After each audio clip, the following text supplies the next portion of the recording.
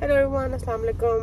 So I am here to discuss the issue of my nose. Basically, I have been having issues with my nose and मुझे हमेशा से ज़ुकाम रहता है और ये मुझे हमेशा से था मतलब जब भी मुझे ज़ुकाम होता था तो मुझे जो है वो मेरा फ्लेवर चला जाता था, मेरा नाक बंद हो जाता था। तो मैंने जो है वो but I used to like go with the flow, चलो कोई नहीं, मेरे साथ इस तरह होता है। मेरी फैमिली में भी थोड़ा साइनस का इशू है बट ज़्यादातर मतलब वो गुजर जाता काम, ऐसे कोई वो नहीं था कि बंदा कहे कि कोई प्रॉब्लमेटिक बात थी। बट दिस ईयर 2023 की जो विंटर्स है उसके अंदर I have been facing a lot of issues with my nose. मेरा नाक, मुझे कोई अभी आई थिंक महीना हुआ है ठंड को आए और मुझे कोई 6 दफ़ा ज़ुकाम हो चुका है। And not to mention my flavour goes like this, I can't smell anything, I can't taste anything। और मतलब for a person जिसको खाने का शौक है, it is very very जैसे कहते हैं ना, दुख होता है बहुत ज़्यादा जब आपको टेस्ट नहीं आता और मकसद नहीं होता कुछ खाने का, बिकॉज खाना आई थिंक सिर्फ ज़ुबान का चस्का है और अगर आपको टेस्ट नहीं आ रहा, इतनी अजीब लग रही हूँ, टेस्ट नहीं आ रहा तो आप जो हो मज़ा नहीं आता खाना खाने का। You just eat for the sake of पेट भरने वाली चीज़। मेरे ये कर्ल करने थे, स्ट्रेट हुए में, खैर एनीवेज किया है that I get my nose checked and probably get my जो आपके नॉस्ट्रल्स के यहाँ जो ग्लैंड्स होते हैं रिमूव्ड। और भी है मतलब दिस इज द टू हड्डियाँ ऑफ माई नाक, is like my left nostril and my right nostril. तो मेरी ये वाली हड्डी ऐसे है, ठीक है, और तो उसकी वजह से फिर मेरे ग्लैंड्स भी सूज जाते हैं। तो मेरा बिल्कुल ही जो है वो सांस तो है वो नहीं आता, लेकिन मेरा आई थिंक मेरे जो नर्व्स हैं स्मेल और टेस्ट के वो भी इफेक्ट होते हैं। तो now I have finally decided to get it done, not the हड्डी, बिकॉज हड्डी का ऑपरेशन इज लंबा and I don't want to go there, but मैं अपने जो है वो ग्लैंड्स जो है वो प्रॉबेबली जो है वो अभी रिमूव करवा दूंगी।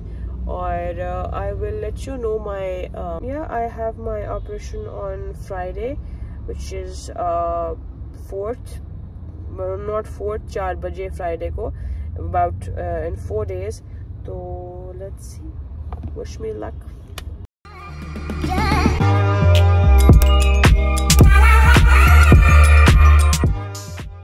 Hello, so I am going to get my operation done. It is 9 in the morning and wish me luck.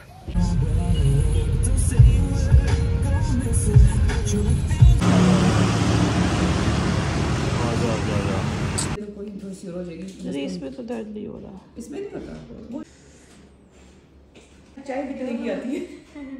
Dr. Mohammed Nadeem, ENT consultant, and we just did inferior turbinate reduction with coblation probe for Hajra. Hajra was having bilateral nasal obstruction, and when we did nasal endoscopy, we found that her inferior turbinate are hypertrophic. And for inferior turbinate hypertrophy, there are multiple procedures which we can do, but in all of these procedures, only this coblation inferior turbinate reduction is minimal invasive. Even we can do it under local anesthesia. Hajra is just sitting with us, and we did her procedure right now, and she is mashallah smiling right now, and she is okay. Hajra, how are you feeling? I'm feeling good. Very good, alhamdulillah. And there is no bleeding, and after local anesthesia installation, no pain. Patient can tolerate very well, and it gives a very good effect on nasal obstruction, but only for those who are having inferior turbinate hypertrophy. If there is a deflected nasal septum or nasal polyp, then of course their treatment will be different and on their merit. Thank you. We're done with the operation and now I am going to change.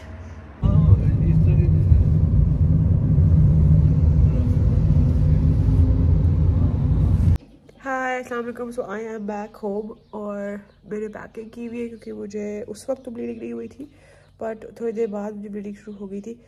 तो अभी हमने ऐसे उस पर कोई ज़ायरोसी type चीज़ लगा के उसको पैक किया ताकि ब्लीडिंग रुक जाए और प्रोसीजर वाज फाइन।